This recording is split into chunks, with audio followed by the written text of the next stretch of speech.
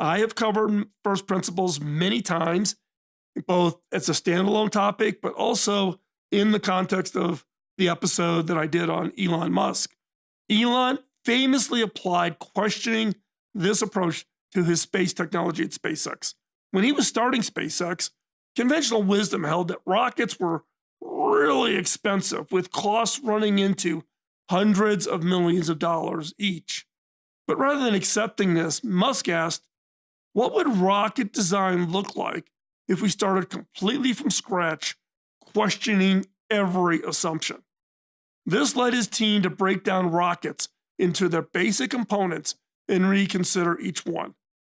What they found was that the raw materials for rockets cost only about 2% of the typical price of a rocket.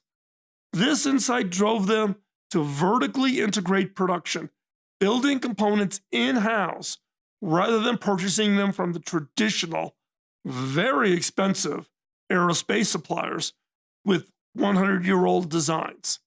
The result was the development of rockets at roughly 1/10 the cost of traditional designs, fundamentally changing the economics of space access.